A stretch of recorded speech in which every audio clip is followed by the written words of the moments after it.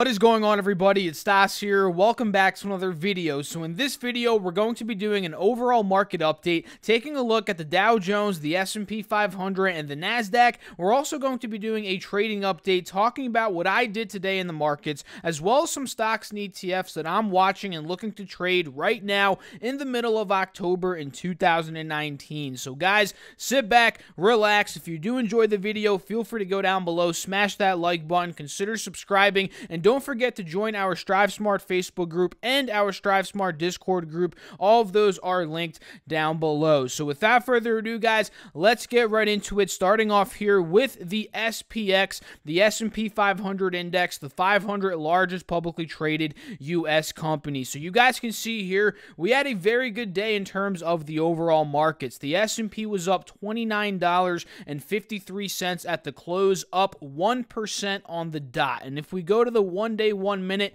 we can see we had a ridiculous run this morning. Things kind of cooled off, and then when power hour hit, actually a little bit before power hour at around 2:20 p.m. Eastern Standard, this is where we started to sell off in the markets. We made a lower low, we made a lower high, and we kind of cooled off from $3,003 all the way down to the close, which is at around, or was rather at around $29.95. So if we're zooming back out to the 184-hour chart here, you guys can see, although we did peak above this top resistance, the resistance of this wedge, if I adjust it very quickly, let me just remove this drawing and just draw it again. Technically, we're still at a lower high right now, right? Because if we zoom in and look at it, this price, 3,001 roughly, where we got rejected, is lower from the previous spot where we got rejected, which is at 3,010. So technically the lower highs are still intact. Thus, we're still in this wedge as of right now. If I draw another level of resistance here, 2950 is a very strong level of resistance. And the fact that we closed right around that level, that's a pretty good sign that we may be running up tomorrow either to test 3020. That is if we break the resistance of this wedge here. Let's say tomorrow we sell off, we dump below 29.95, start to sell down towards 29.70, 29.60. We may be going down to test 29.50, which is the next prominent level of support that I am seeing here on the S&P. So overall, markets were fantastic today. Earnings season's kicking off, by the way, guys, and some of the earnings today that came out were fantastic, right? We saw a lot of the banking stocks. Johnson & Johnson reported today. And there's a bunch of other ones. Actually, did they report today? Let me just double check that. I do believe they did report today. Yes, they did report today. And a bunch of other earnings are coming up here in the next couple of weeks that will likely impact the market either negatively or positively. So if we go to the Dow Jones Industrial Average, guys, today up 237 points, up 0.89% on the day. And just like the S&P, we did break above this little trend line, but if I just redraw it, technically we're still at a lower high right now from the previous. The lower high we're at right now is at about 27,000 flat. The previous one was at around 27,200. So that's still intact. So a couple of levels that I'm watching here is obviously the all-time high. If we break the resistance of this wedge, that's going to be likely to fill the gap up to that all-time high. Let's say we get rejected by this wedge, we start to push down. The next prominent level of support that I'm seeing is around $26,600. So there would be a bit of downside if the Dow ended up, excuse me, guys, dumping from the point where it is right now. And if we go to the 1 day, 1 minute, we can see we ran up aggressively, plateaued a little bit, and then started to dump. And actually, one stock that I just remembered off the top of my head that also had earnings today was UNH. UNH, United Health Group, up $18 today, up almost 9% at its peak, I believe, 8% at the close, and this had a very strong weight on the Dow as the Dow was running up aggressively today. So back to the Dow Jones, guys. Overall, just keep an eye on this wedge, just like the S&P 500, and keep an eye on those prominent level of support and resistance levels that I pointed out for you guys. So going to the NASDAQ, right now it's showing that it's up 50 cents, but that is the future here. Let me just pull up my my Yahoo Finance to see exactly where it ended up closing, so I can tell you guys that the NASDAQ ended up closing up 100 points today, up 1.24%. So very, very strong day here for the NASDAQ.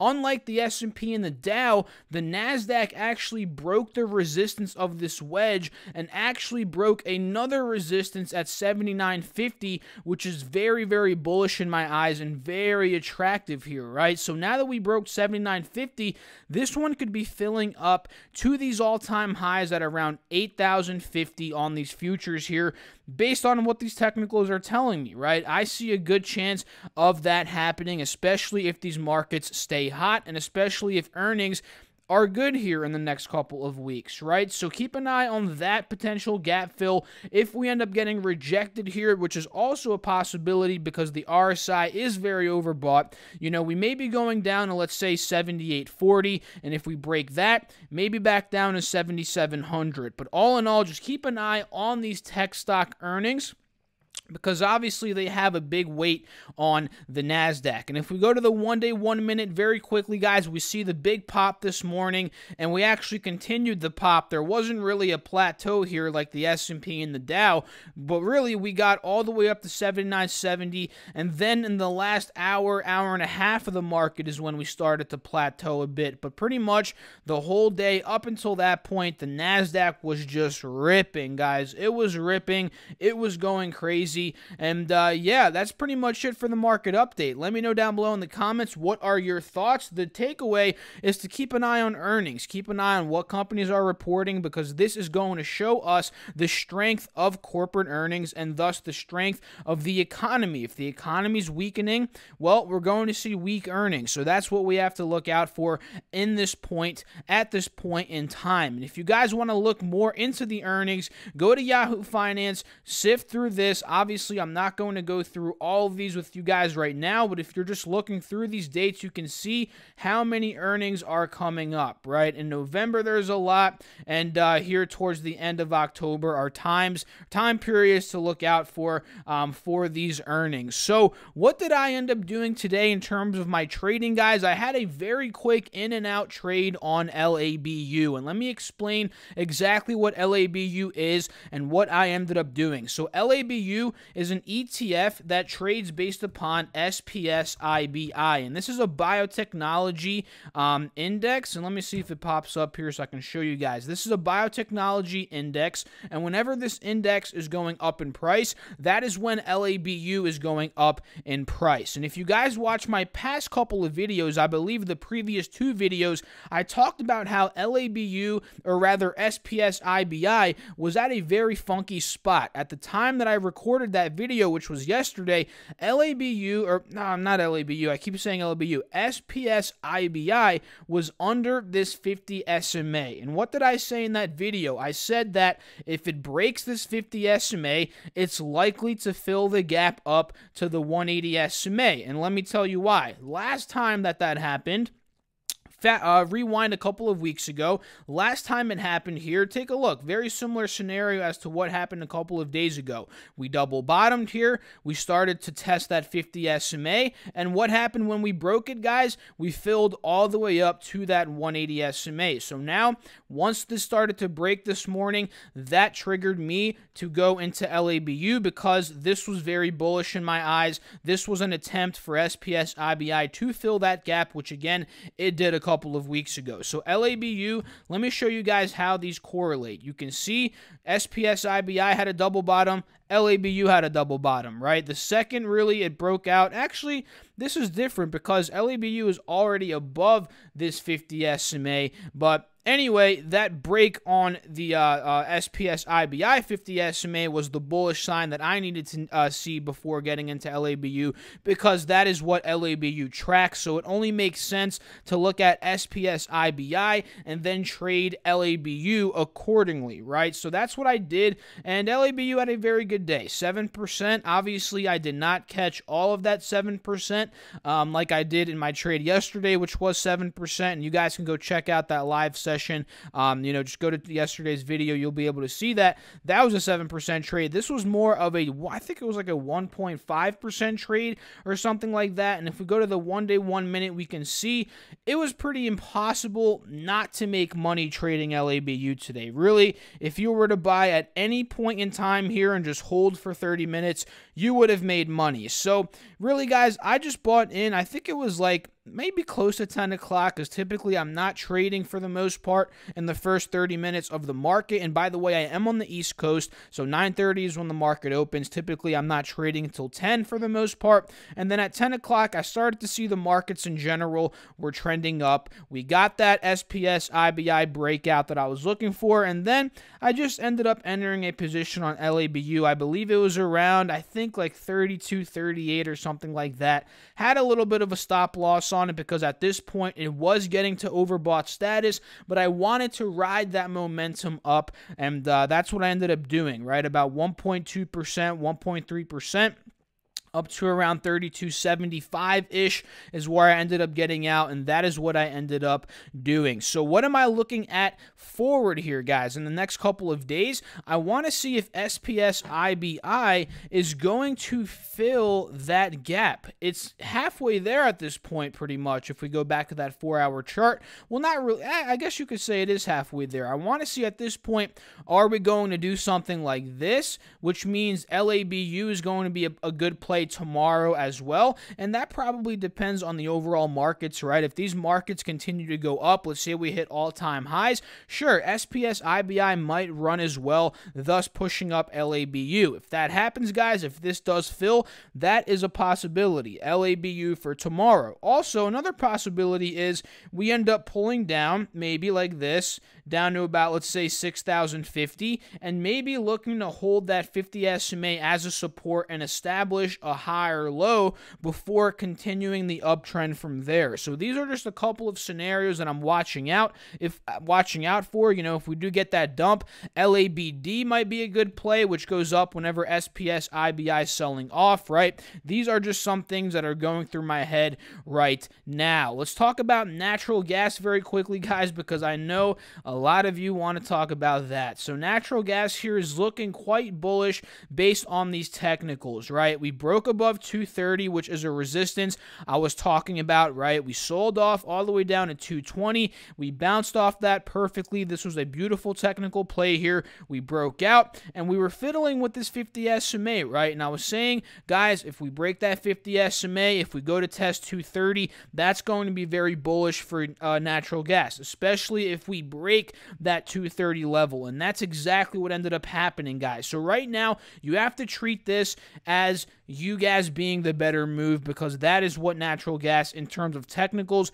is telling us. Sure, the report is coming out on Thursday at 10:30 a.m. Eastern Standard. This can shake a lot of things, but for now, this is what the trend is telling us. It is in a bull mode right now. It is in bull mode right now, guys. So keep a look at it. Watch, see if we pull down to 230 again, maybe hold that as a support, or do we just fill straight up now to 240, which that would be perfect for UGAZ. So in these next couple of days, I'm watching UGAZ, I'm watching natural gas, and kind of seeing what it's going to do here leading up to that Thursday report at 10:30 a.m. Eastern Standard Time. Another one that I'm watching is crude oil. Crude oil has been all over the place, guys. It plateaued down here at a support at around $50. I believe we called this out as a UWT play. We ended up triple bottoming in. That is not a word. Triple bottoming at $52. Say that fast 3 times, guys. I'm sure you'll twist your tongue on that one. But we triple bottomed. We popped up here, hit 54, which was a resistance. Now we're selling off. So this is interesting, right? I'm looking at $50 to $52 being a very strong level of support that I don't see crude oil breaking below. So at this point, since we're right at that 52-ish level, 53, I'm looking to see crude oil maybe start to fill back up to 54, which would give UWT the slight advantage here over DWT, right? Because UWT is going up at a 3x rate whenever crude oil is going up. So just keep an eye on that. I think that is looking good right now. Crude oil, guys, the biggest, bear move right now that it could make is to break 51, 52-ish dollars, and this overall support, really that's been a support over the past couple of months. If it does break there, DWT is going to be what you need to trade, which goes up whenever this is selling off. And guys, I think DWT is going to be insane in terms of a percentage profit potential if this does sell off, because, that's going to trigger some selling if we do break that critical support level. So those are some of my opinions on LABU, UGAZ, natural gas, crude oil, all those ETFs that I'm typically trading. Also for tomorrow, what I'm watching is Johnson & Johnson, guys. They reported earnings, and this is looking pretty good. I didn't dig into their earnings too deep yet. I'm going to do that a bit later, but the way the stock has been performing today and its reaction after market hours, that's telling me that the earnings were quite good, right? And if we go to the 1 day, 1 minute, we can see here, seems like they popped all the way to 135 for a brief second, sold off down here. So that is telling me, if we go back to that 4-hour chart, guys, there's some potential here if we break above 134 on Johnson & Johnson tomorrow, right? We could fill the gap up to 135, and if we break 135, which is a critical resistance, right, that's going to be a clear shot to 140. This has a ton of swing potential right now. Honestly, Johnson & Johnson is the #1 stock, in my opinion, right now that I'm looking personally to swing trade. Not for you. If you see potential in it, if you've done your research, that's cool for you. But for me right now, that's what I'm looking at, right? And don't just trade it because I'm personally looking to trade it and because I see potential in it. That is not good. You have to understand this stuff for yourself, guys. That is super important. So Johnson & Johnson, I'm watching it. Very, very good potential here, in my opinion. Procter & Gamble, guys, this one's reporting earnings in a couple of days here, in about a week, actually exactly a week from today on the 22nd of October, and this one's seen quite a beating recently, guys. This could be a good entry. We can see it's a 7% dip right now, and this is kind of like deja vu, because the last time I believe PG reported earnings, they dipped very aggressively. They reported good earnings. I ended up getting into PG, and I swing traded it for a little bit, and I made a pretty good amount of money, because you can see every time it dips, it recovers. This is one of those stocks that it's been recovering. It seems like a lot of these value plays, people have been flocking to them recently, and by these value plays, I mean the Coca-Colas, the McDonald's, the Pepsis, right? Procter & Gamble is one of them as well. So if they report good earnings, pay attention here, guys, because this one can definitely recover back up to the 120s in the snap of a finger, and this could be one to enter, honestly, maybe as a swing here. I don't know about before earnings, for me at least, because that is risky in my opinion, but definitely after earnings if they report good numbers. So overall, guys, those are just a couple that I'm watching here on the stock side.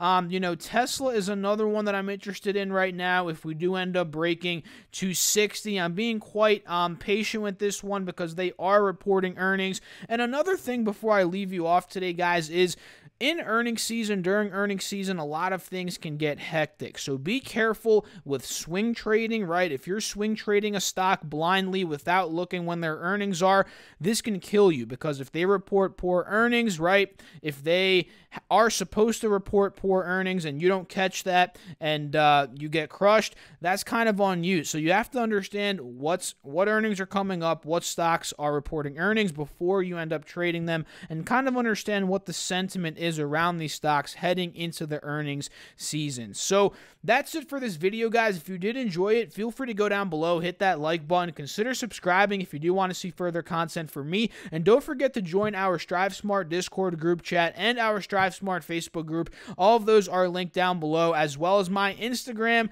and the Twitter account.